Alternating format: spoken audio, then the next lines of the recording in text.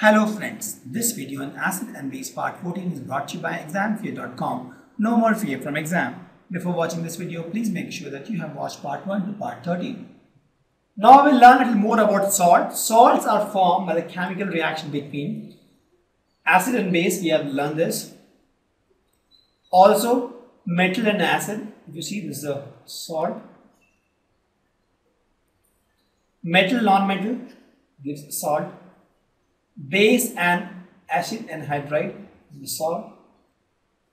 Acid and basic anhydride gives salt. Salt can also form a solution of different salts are mixed. In that case, the ions recombine and new salt recipe. For example, PbNO3 plus Na2SO4 gives PbSO4, the salt. See, both are salts combined to give a new salt. This is a double displacement reaction. Correct. So if you see, salt can be formed using so many ways.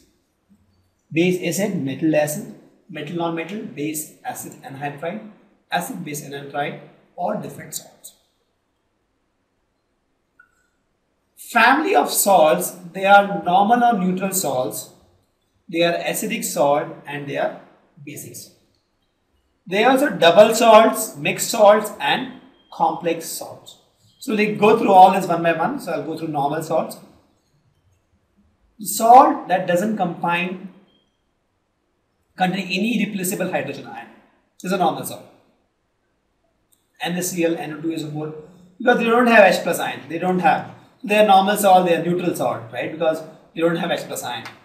Acidic salt, they have H plus ions, extra H plus ion, they're replaceable. They are acidic. Example, NaHCO3, NaH2PO4, they are acidic salt. Basic salt, they have higher proportion of, when you have acid and base, you take more and more and more base. Example, only 2 ml of base was required for this reaction, you take 10 ml of base. So 8 ml is extra, right? So in that case, what you get is a basic salt. For example, in this case, you get CuCO3 plus dot CuOH2.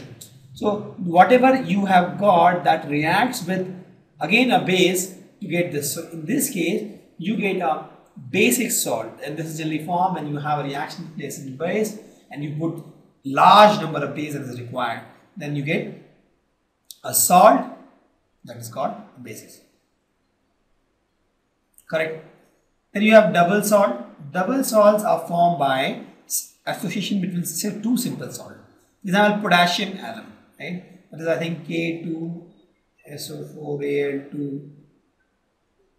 I don't know the formula of this alum.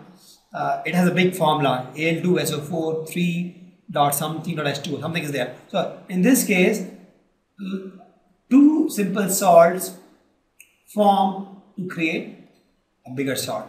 That is called double salt, right? Double salt is called that kind of salt where two salts, simple salt, salt 1 plus salt 2 gives salt 3, right? So where it's a combination of two salts, so it's called double salt.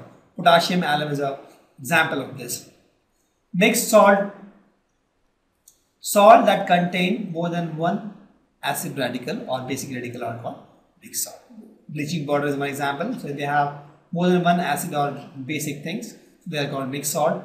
And complex salt are salt which dissociate in water to give one simple ion and one complex ion.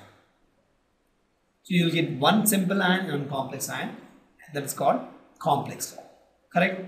So we have different types of salt. Based on acidity and basicity, we have acid, basic and neutral salt.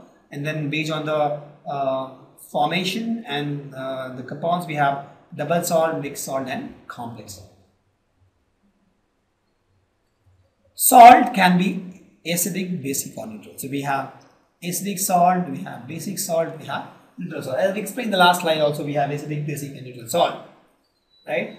Salt of a strong acid and strong base are neutral. So if you have strong acid and a strong base, you get a neutral salt.